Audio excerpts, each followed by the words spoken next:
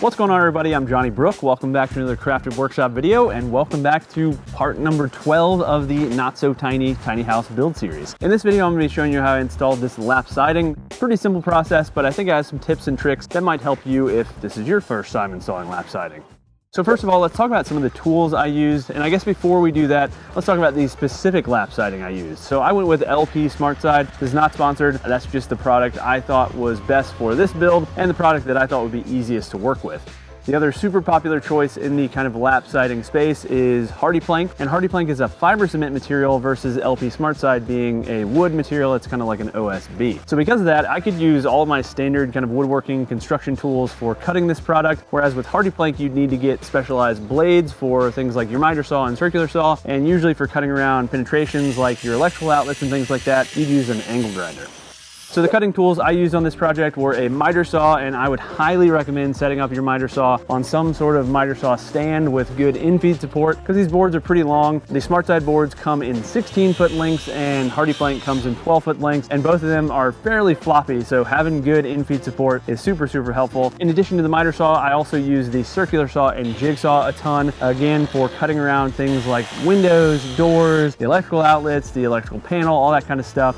Some other tools I used quite a bit in the kind of layout category were a line laser or line level, which we use for checking the level between our trim boards. The line laser was also great for helping us kind of wrap around corners and go across trim boards, making sure all of those boards lined up across the entire house. Also, a 4 or 6 foot long level is super useful for leveling the lap siding itself. It's also great for making vertical marks to show where your studs are, so you can make sure you are nailing into the studs.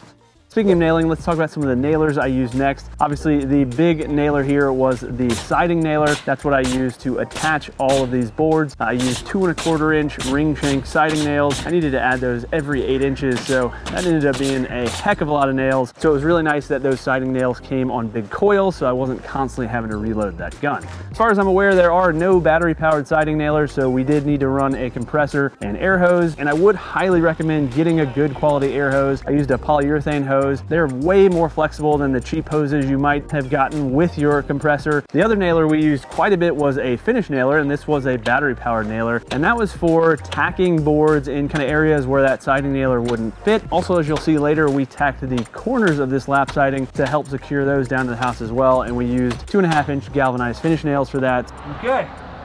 So those are kind of the basics you need, but I would also recommend 2 more jigs, these Gecko gauges, which were totally indispensable in my opinion, and this simple cider. So for the most part, that was pretty much all the tools we used, but one other thing I would definitely recommend is a good kind of walkboard or scaffolding setup, because if you just have a typical ladder leaning against the wall of your house, it's gonna be very difficult to install that lap siding, trying to work around that ladder.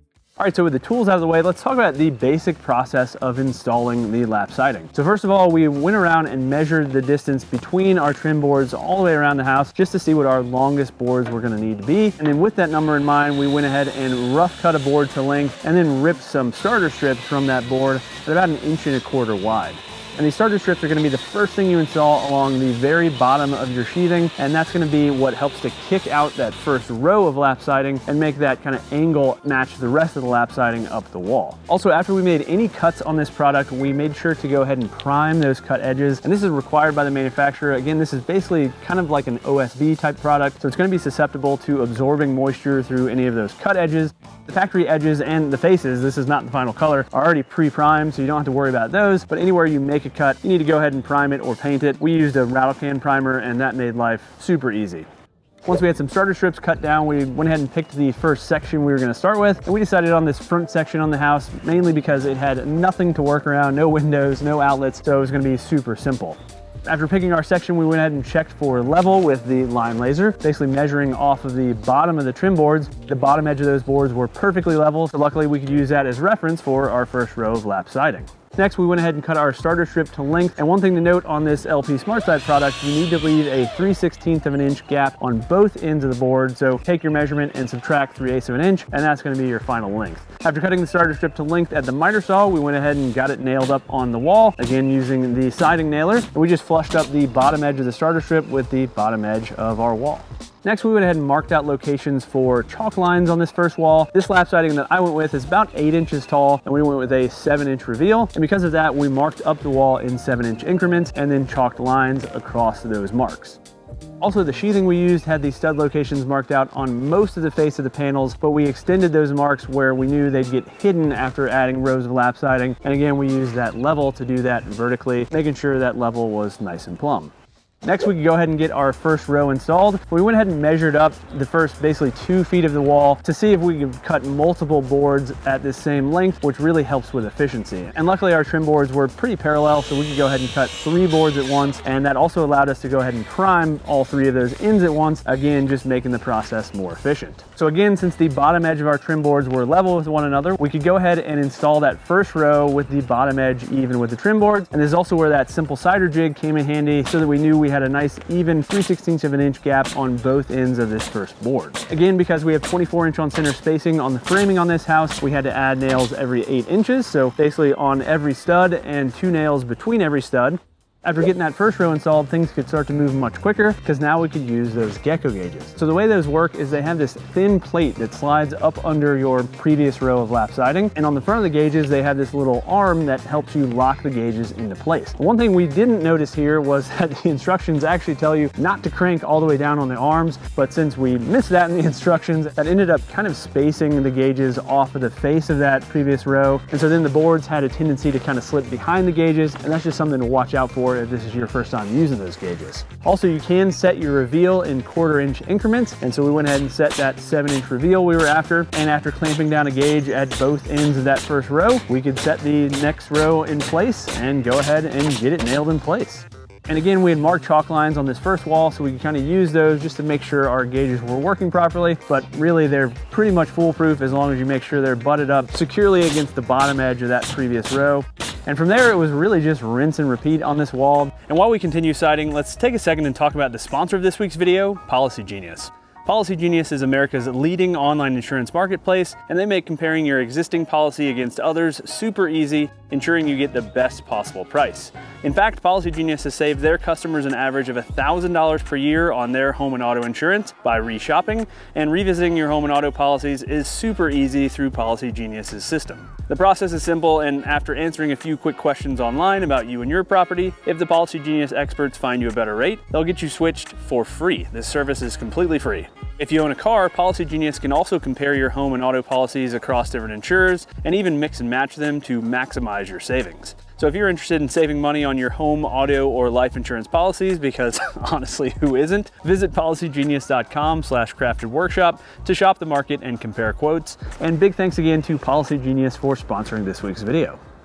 So after getting basically the first half of this first section sided, we went ahead and caulked all of those seams between the end of the siding and the trim boards. And I highly recommend doing this as you go. Since you already have your kind of walkboard or ladder or scaffolding set up, it makes it much easier to go ahead and do this caulking and get it out of your way.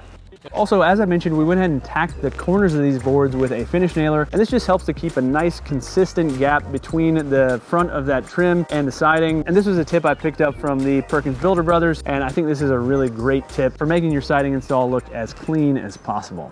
So as we got to the top of the wall, we did need to go back and add one more piece of PVC trim. My plan is to add these kind of sliding barn door style privacy screens, and those privacy screens will slide in front of that really big sliding glass door on the front of this house. And the brackets for this barn door track need someplace to mount, and this piece of PVC trim will be the perfect spot for that. So after getting that PVC trim installed, we could get the last row of siding installed, and we obviously needed to rip it to width. Now luckily this was close to a full width piece of siding in our case, so we could just nail it in place. But if this ends up being a super narrow piece, in your case, you might want to add some sort of spacer strip behind this last strip to make sure those angles match up and then that last piece doesn't look kind of funky. Also, as you'll see, we installed this last row with our siding nailer, but again, another tip I picked up from the Perkins Brothers was to use those finish nails on this last row so that those nail holes disappear, and they're really plenty strong enough for this one piece of siding, and it just looks a lot better in the finished install if you use a nail with a smaller head.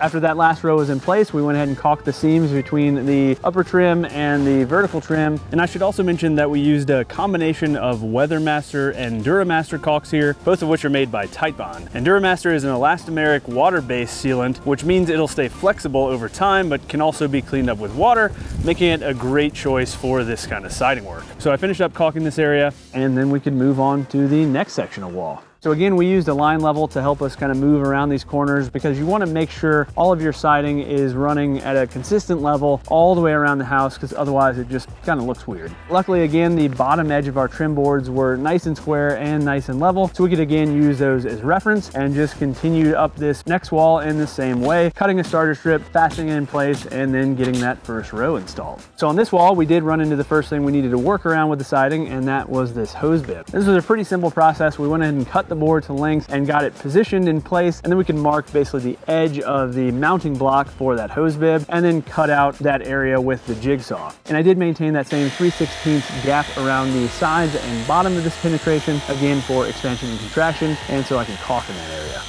I went ahead and got it nailed to the wall in the exact same way, and then I repeated the process for the next board, which also needed to work around this hose bib. You can see that we ended up with a really small sliver of this siding left on the upper edge of this penetration. And this is something that wouldn't have been really doable with fiber cement just because it's so brittle. And that is one bonus of this kind of LP SmartSide product, is you can make cuts like that and not have the board basically fall apart on you. Also, on that top edge, we left about a 3/8 of an inch gap above the flashing there. And that's so water that pools up there will not come into contact with that edge. From there, we just continued up to the bottom edge of the window, which is about as far as we got on this first day. And then the following day, the Perkins crew were on hand. So again, because these siding boards came in 16-foot lengths in my case, and all of my sections here were 12 feet or less, I had a lot of 4-foot offcuts, but this actually worked out really well because the lengths we needed next to these windows were almost exactly 4 feet. And this really just came down to a great design by our architect, Rick Caseby. We ended up with very little waste. And again, we do have plans available for this building if you're interested in building something like this yourself. And he really put a lot of thought into maximizing our efficiency so that, one, we didn't send a lot of stuff to the landfill, but also it saves you a lot of money when you don't end up with a lot of waste. Once we got to the top of the window, it was the same process, cutting around the top of that flashing, and we just continued up this wall until we got to the kind of angled area of this gable end. Now, cutting these boards can be a little bit tricky, and I'm going to let Eric explain his process for doing this. All right, we're to this board that's going to bump into the gable part of the roof. So what we need to do is cut an angle that's going to match the bottom of the soffit. That's the bit that's going to have a vertical into the corner board, and I need to make a line here to cut. So I'm going to use the roof pitch, which is a 4/12 angle. So I'm going to measure out 12 inches, the run, and I'm going to put a mark the same height up as my vertical there, 5/8. And then I'm going to measure up 4 inches from that. That's the rise in 1 foot. So in essence, I've just come over 1 foot and up 4 inches. That's the roof pitch. Connect those 2 points with a straight edge. And that should be the cut on the roof pitch. There are tools that will kind of help you do this without doing the math, like a big framing square with some locking nuts on it. You can set the angle, but that works pretty well. We'll go ahead and actually do something else here. Our lap is 7 inches and this speed square is 7 inches. So I'm gonna put a tick mark right there. And that's where the end of the next point is gonna be. I'll mark both ends, measure between them. Then we don't have to get up on the ladder to make any measurements for all the rest of the pieces going up, which is great.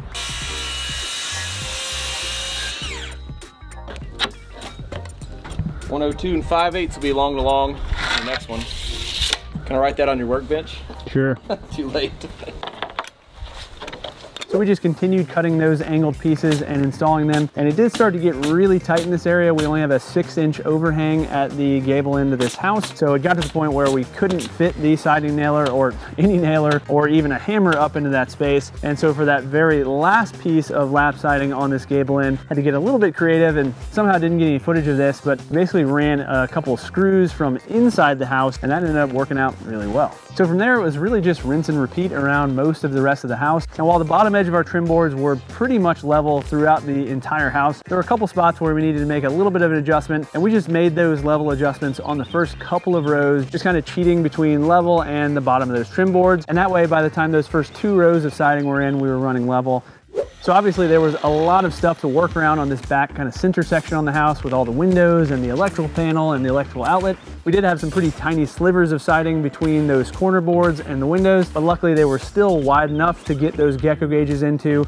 And so that was about as far as we got on day 2 of the siding install. And while it took Eddie and I a day to do 1.5 sections, it took me and the Perkins crew a day to do 5.5 sections. So things went a heck of a lot quicker with a couple extra hands. And Eric was nice enough to come back the following day to wrap up the siding on the rest of the house. And we started on the other end, which was again a super simple section because there was nothing to work around. Once that was done, we needed to move into the area above where the deck is going to be, and this area required a little bit more layout. And that was because we needed to leave a minimum of 1 inch between where the top of the 1-inch thick decking we're going to be using will be and the bottom edge of the siding. And so once again, I called on the line laser to help me with this, and I made a few measurements to figure out the width for that first row on this section. And luckily this ended up basically working as our starter strip here, and I just installed these pieces with a few nails. Also, since the siding nailer and finish nailer were both in use, I ended up using a framing nailer here, but I would not recommend this because as you can see, that really buried those nail heads in these pieces. And so I actually went back and caulked those nail holes after the fact just to make sure I never had any problems here. But anyway, once I had those first strips installed, I could go ahead and install the rest of the siding between the doors and the trim. And we basically just installed siding all the way to the top edge of the door trim. Also, one thing you might be noticing here is that we don't have any wall sconces or lights between these 2 doors where there typically would be one. And again, because of those sliding privacy screens, I ended up having to kind of ditch those. And instead, I'm going to be putting in some low profile LED kind of can lights up in that soffit area. And that's going to function as my front porch lighting here. We also went ahead and installed those last couple of pieces of upper trim on the front section of the house. And then we could get those last couple of pieces of siding installed above those doors. We needed to add another one of those kind of strips above the door to maintain that same kind of angle across where that piece of siding ran above the doors. And we just used some ripped down pieces of treated material here and ripped those down so that the angle would match the previous rows. Okay, so now we're ready. Also, as I mentioned, we only had that one butt joint on this entire house, and that was right above this large sliding door. And luckily this piece was super simple to flash. I just cut an offcut of some of the other flashing I had on hand and tucked that behind where those 2 pieces of siding met up so that any water that ever works its way into that seam will be pushed down, in this case, onto the flashing above the door, or if this was above another row of siding, it would push it on top of that row of siding below it. So with that, the siding installation was pretty much a wrap. I still have a couple spots that I still need to caulk here and there, but overall I think the siding install turned out great, and this thing is really starting to look like a finished house now. So I think that's gonna do it for this week's video. Hopefully you guys enjoyed this one. If you're not already subscribed, go ahead and get subscribed and ring that notification bell. Next week's video is gonna be on roughing in the mini splits inside the house, which is a little bit of an interesting process since this is new construction. So stay tuned for that. Also, I'll have links to all the tools and materials I use down in the video description below as always. And last, I want to say a huge shout out to all of my YouTube members and my Patreon supporters. You guys are awesome. I'll have links to both of those here on the screen and in the video description below. All right, thanks for watching, y'all, and until next week, happy building.